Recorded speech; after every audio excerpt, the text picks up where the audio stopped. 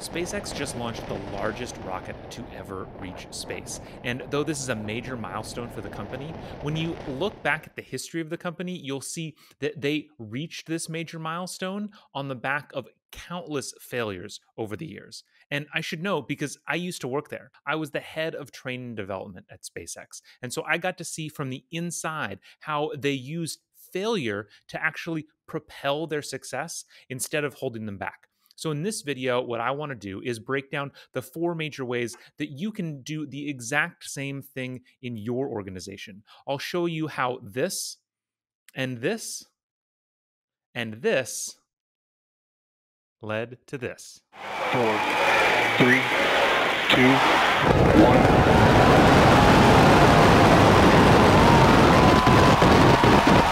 We have liftoff.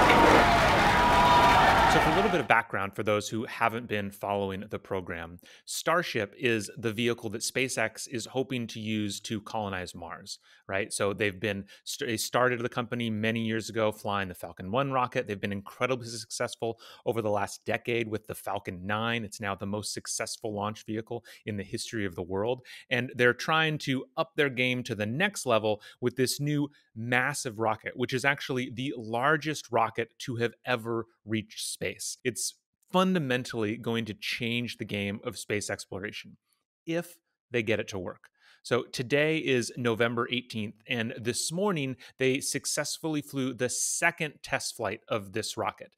And so they did all these amazing things, still had some things fail, but those failures are really what are going to propel them forward. The thing that makes SpaceX so different from every other company is that they use these failures to push them forward. So, how do they do that? Well, when I reflect on my time and I think about the things that I've seen since leaving SpaceX, I think it really comes down to four main components. So, the first thing you need to do is start off with incredibly ambitious and audacious goals. That way, when you fail, you've still really achieved a lot. So think about SpaceX, even with Falcon 1, right?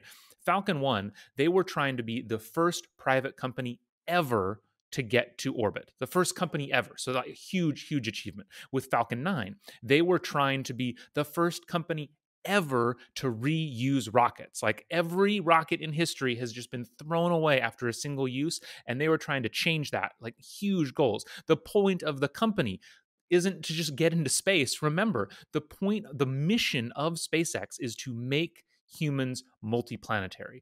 There's not much of a more ambitious goal that you could set for that. So when you're thinking about programs that you're doing, how big are you thinking with these goals? If you aim for mediocrity and then fail to achieve it, well, then you're just really going to be disappointed because you haven't even met like kind of the average. Whereas if you set these really, really high ambitious goals, that's how you create a situation where even in failure, you are still moving forward. So that's the first step. Set incredibly audacious goals. The second thing you really want to do is to create a program that expects failure, right? In SpaceX's case, what this looks like is having an incredibly hardware rich environment, right? They have built hundreds of Raptor engines because they've blown up probably at least dozens of Raptor engines, right? If you look at footage from Boca Chica, where they're launching Starship from, there are already multiple fully complete boosters, minus the engines, but like the structure is all there ready to go that they have already created so that assuming that this rocket wasn't going to be 100% successful, assuming there were going to be failures, they're going to be able to just figure out what went wrong, make some tweaks, put it into the next booster, and then launch again, right? There's not going to be this incredibly long turnaround time. You contrast that with other programs. The easiest one to compare it to is the Space Launch System, the big NASA rocket, where they're going to be going multiple years in between launches, where chances are, we don't know yet, there's probably only going to be a few months maybe between this launch and the next launch, depending on what went wrong, depending on how many changes there are. But so they have set themselves up so that when failures happen, they don't have to completely stop everything and, and start from scratch. They are able to quickly fold in the lessons learned and keep moving forward. So when you're looking at your programs, whether that's from a schedule perspective, whether that's from a resourcing perspective, You want to plan everything out, assuming that failures will occur. That way, when a failure happens, it's not unexpected. It doesn't stop you in your tracks. That way, you're able to continue with your progress, keep moving forward when those failures inevitably happen. The third thing you need to do, and this is something that actually I heard come straight out of the mouth of the former VP of Build and Flight Reliability at SpaceX, Hans Koenigsmann, where he was talking to a bunch of engineers about risk. And basically, what he said is he encouraged people to take risks, but then he said, never take risks alone. And I think this is really important because human beings, we all, have our own view of the world that is based on the information that we have, and we really never have the full and complete picture, right? We're never able to anticipate everything, think of everything, and it's just not possible, especially in complex systems, for one person to be able to do that. And at SpaceX, Elon often talked about how every engineer was expected to be a systems engineer, right? It wasn't your job just to make sure that your one part worked. It was your job to make sure that your one part worked in the context of the entire system. And the only way you can do that is by working together. So you need to be thinking about, I have this risk that I'm worried might lead to a failure. What's that going to be doing to the adjacent parts, to the other people that I'm working with, to the other parts of this program? You want to be talking to other people rather than just assuming this risk seems worth it, this risk seems okay. You shouldn't be making that decision on your own. You should be talking to the other people around you so they can give you input of one, how big is this risk actually? Two, how is this risk going to be affecting other people? And then are there ways that you can mitigate this risk that you're not thinking about?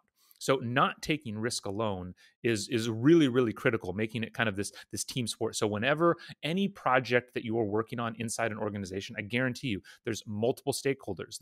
There's multiple people both upstream and downstream from you. Things going wrong with your program are going to affect other people. So make sure you're talking to as many people as possible, getting that collaborative discussion happening so that you're really making risk decisions, especially with as much information as possible. And you have kind of a group buy-in on, yes, this risk is worth it, because that's how you make sure that a particular failure isn't fatal to the entire program, but it is, again, something that's actually going to move you forward. And then the fourth and final thing that you really need to do with all of the risks that you're taking is make sure you know how you are going to learn from these failures. That could be, what you're trying to learn from the failure, right? That's a really important thing just from the start of, like, if this fails, what will we now know, right? Any program has a lot of unknowns in it, any new thing that you're doing. And so any risk that you take should only be because you're answering those unknowns. And again, that's how you move yourself forward. So you should know what question you're trying to answer by taking this risk, and then know how you're going to get the information, right? Again, going back to SpaceX's case, that's why they instrument the heck out of these rockets, right? Even in Rocket Lab is another example where their rockets have so many sensors all across them, whether that's, and they have telemetry feeds and they have camera views. They're getting all of this information to make sure that when something goes wrong, they know how to solve it. They can see what went wrong and figure out, oh, that was the thing that we didn't understand. Now we understand it. Now we know how to fix it. Because if you're not getting that information, if you don't learn anything from the failure, then it was a real failure, right? Then that's when a failure is bad, when you're not learning from it. So making sure you know what you're trying to learn and how you're going to learn it is critical. SpaceX is a tremendous success. They are by far changing the game when it comes to space exploration. Those successes are happening because of the way SpaceX fails. They make sure that they start with super audacious goals. They create a schedule and a program that expects failure. They never take risks alone, and they make sure that any risks they do take, they have a reason for taking them. They know what they're going to be learning, and they make sure they have a way to learn it. If you can start to incorporate those things into your programs, your systems, your projects, your things that you're trying to do, I guarantee you're going to see a dramatic change in the way your programs move forward. I hope that was helpful for you. If you like this kind of content, there's going to be a lot more of it coming forward. We already have been posting the Making Better podcast here, which is a weekly podcast that you can get tips and tricks of how to improve your talent development practices in your organization. And we're going to be bringing a lot more to you as we finish out 2023 and into 2024. So make sure you subscribe, and I can't wait to see you on the next video.